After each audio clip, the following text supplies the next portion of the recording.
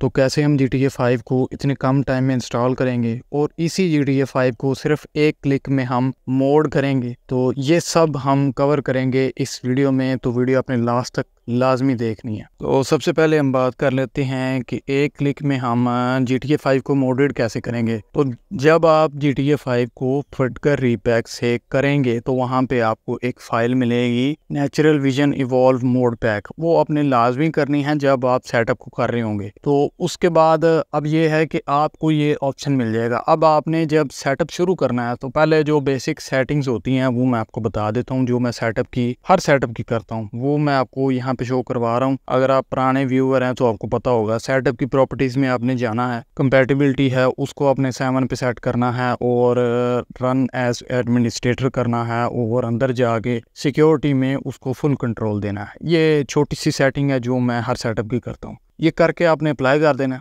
अब इसके बाद आपने ये करना है कि सेटअप को करना है आपने रन। सेटअप को रन करेंगे बिल्कुल लास्ट स्टेप पे जहाँ पे आपको इंस्टॉल का बटन मिल जाता है, तो वहाँ पे जाकर ये जो सामने आपको बॉक्स नज़र आ रहा है install natural vision evolve mode pack, तो अब यहाँ पे सारी ट्रिक है। यही वो क्लिक है जो आपने करना है। अगर आप इसको अनचेक रखते हैं, इससे ये होगा कि आपकी जो गेम है वो बिल्कुल नॉर्मल होगी, उसमें वो मोड नहीं होगी। बिल्कुल नॉर्मल गेम जो GTA 5 होती है सिंपल वो वाली होगी अगर आप इसको अनचेक रखते हैं। उसके अलावा अगर आप इसको चेक कर देते हैं, अब ये होगा कि जो GTA 5 का सबसे एडवांस ग्राफिक मोड है नेचुरल विजन इवॉल्व, वो आपके जो गेम है इसके अंदर प्री इंस्टॉल आपको मिलेगा और इसके साथ आपको कुछ ऑप्शनल मोड्स भी मिलेंगे जिससे आप अपनी गेम को और इनहेंस कर सकते हैं। और इसका एक और फायदा ये होगा कि आपकी जो गेम है वो फुली मोडेड होगी। आपको कोई भी फाइल इधर से उठा के उधर नहीं रखनी, आपने सिर्फ इतना करना है, आपको पहले ही इसमें नेटिव ट्रेनर जो है वो आपको इंस्टॉल मिलेगा।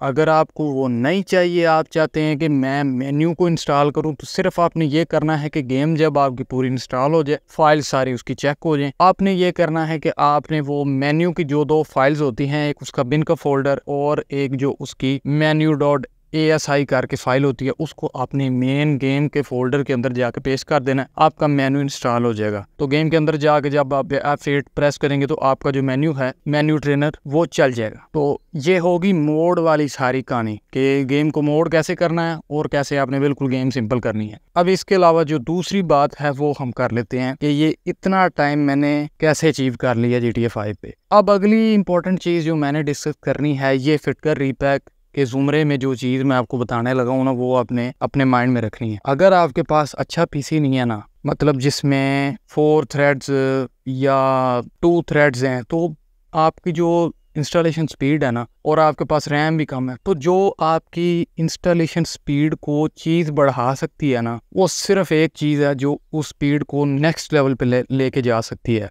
वो चीज़ है SSD। अब ये डिपेंड करता है आपके पास SSD कौन सी है। तो अब ये मैंने टाइम कैसे लिया, अब ये मैं आपको बताता हूँ। थोड़ा सा एक्सपेंसिव सा ये काम है, वो मैं आपको बता देता हूँ कैसे मैंने ये टाइम अचीव किया। अब वो जो सेटअप है वो SSD में पड़ा हुआ है 2.5 इंच वाली, जो मेरी ख़राब वाली थी। बूट के लिए वो मैं काम नहीं ले सकता, लेकिन इस काम के लिए उसकी स्पीड ठीक थी। मैंने सेटअप फेंका उसके अंदर और उसको लगा दिया कन्वर्टर के थ्रू 3.0 वाली USB की पोर्ट में। अब मेरा जो सिस्टम है उसके अंदर मेरे पास NVMe लगी हुई है 3rd जनरेशन। अब मैंने किया क्या कि मैंने वो जो SSD मैंने एक्सटर्नल लगाई थी 2.5 वाली, उसमें सेटअप कट करके वहां से उस गेम को इंस्टॉल पे लगाया। जो मेरी NVMe लगी हुई थी सिस्टम के अंदर 256 GB वाली, जिसमें मेरी अब विंडो रन हो रही है, उसके अंदर मैंने इंस्टॉल किया। एक SSD से दूसरी SSD के अंदर गेम इंस्टॉल हो रही है, तो इसलिए ये मेरा इतना टाइम आया। ठीक है, तो अब एक चीज कंक्लूड करने वाली ये है कि आप